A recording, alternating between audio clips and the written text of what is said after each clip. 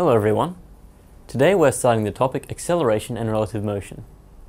In this topic we'll be learning about vector algebra, so how to add and subtract vectors together, as well as how to measure motion from different frames of reference using vectors. We'll start with a section of vector algebra. Vector algebra might seem very complicated, like this blackboard here, but in fact it's not actually too hard to work with. You'll get used to it pretty quickly. Now, all of the motion that we have studied so far has been one-dimensional. So all displacements, velocities, and accelerations have been in one direction or the opposite direction. And there's been no sort of other component to any of the motions.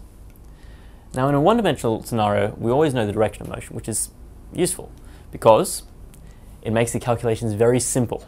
Either something's positive or it's negative. There's no need to worry about other directions and axes. Now, in 2 or 3 dimensions, so in the real world, we have to describe the direction of the motion. If you're trying to get through a maze, for example, using just positive and negative numbers won't really help you get through because you have to move in all 4 cardinal directions. Now, a vector quantity has both magnitude and direction, and so we can use vectors to describe motion in higher dimensions. If we want just in one dimension, we can use scalars, which is simpler, but doesn't give as much information. Now, in a diagram, as we know, vectors are represented by arrows. So just reviewing, the arrow's length represents the magnitude of the vector quantity. So this vector is bigger than this vector. And the arrow's direction points in the same direction as the vector. So these vectors, for example, are pointing in opposite directions. So how do we measure the angle of a vector? Well, in 2 dimensions, we can measure a vector's angle as a bearing. So bearings are angles measured relative to compass directions, which you learn about in mathematics. So here we can see the bearing south 30 degrees east, at which we have a little object called A. And here we have a vector that's 10 meters long, that's at an angle of 120 degrees true, that is 120 degrees east of north. We can also use angles of motion, or angles between objects, to measure angles instead of bearings. But in this section, we'll just be using bearings instead. Now, vectors add together in a very different way to scalars. We obviously already know how to add scalars, so 2 plus 3 is 5, and 1 kilogram plus 5 kilograms is 6 kilograms, and so on. But in the case of vectors, we have vector sums instead of regular sums. Now, to find the vector sum of a pair of vectors, we join them head to tail.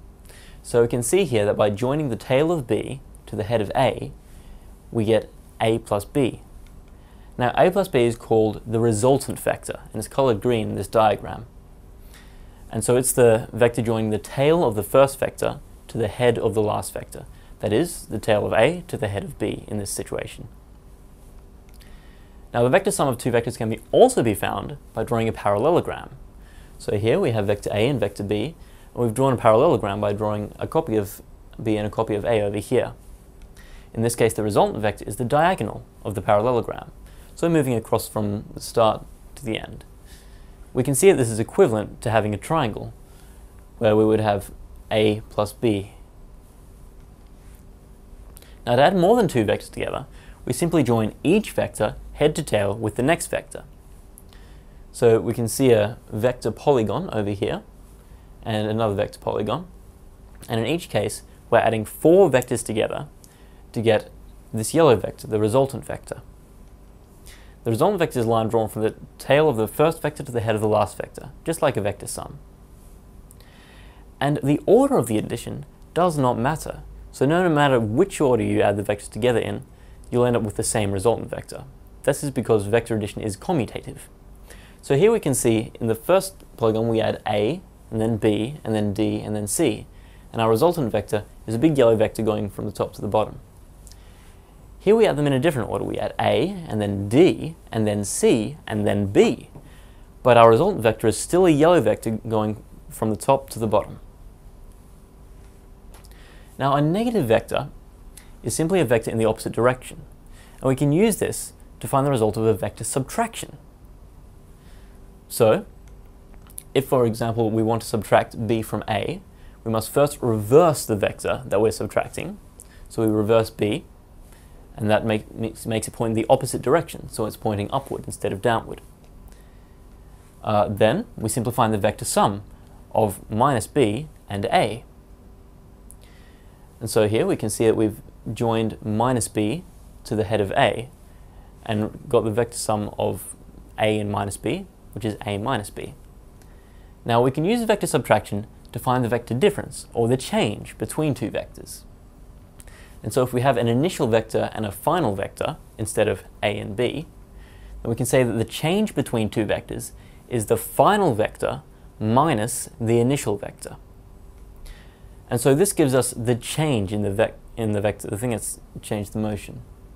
So we can see that in this situation, for example, once again we have the blue vector having its direction reversed and then added to the final vector. And this gives us the vector change, vf minus vi. This concludes the theory. In this section, vector algebra, we have covered vector addition, vector subtraction, and adding multiple vectors together. Now let's go on to some questions. Which of these cannot be modeled in one dimension? Let's go through them. A train on a straight track speeding up.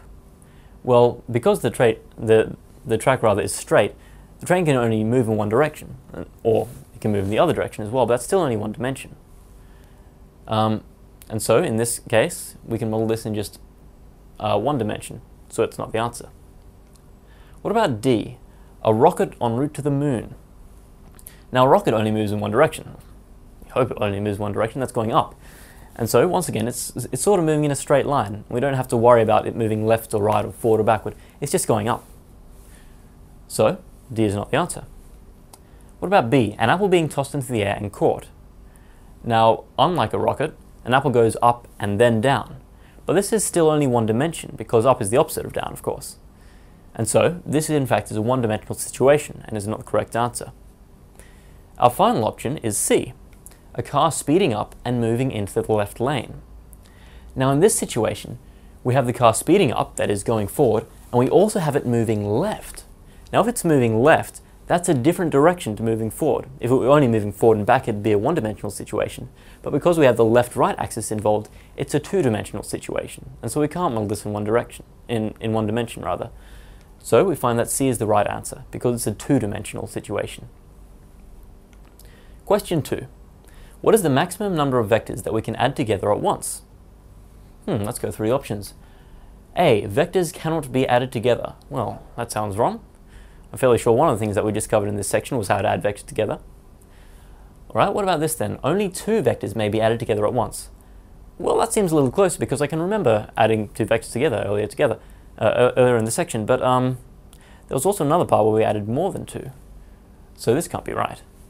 Is it none of the above? Well, I'm afraid it is one of the above. I'm going to have to give that to you. So our last option is C. Any number of vectors can be added together at once.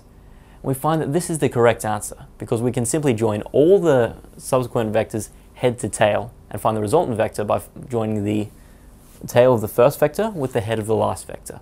That's called a vector polygon. Question 3.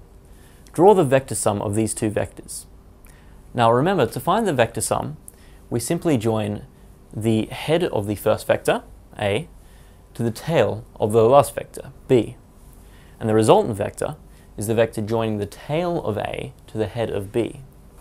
So, here we have an animation. We have A and B moving together, and the resultant vector joining the tail of A to the head of B. Question 4. Subtract the yellow vector from the white vector. That is, find A minus B. Now, when we're subtracting something, we must first reverse it, or find the negative. So if we're subtracting the yellow vector, the first thing we have to do is find minus b. Now minus b has the same length as b, but it's pointing in the opposite direction. So rather than pointing to the right, it'll be pointing to the left. After we do that, we can just add them together as before. So an animation of this might look like this.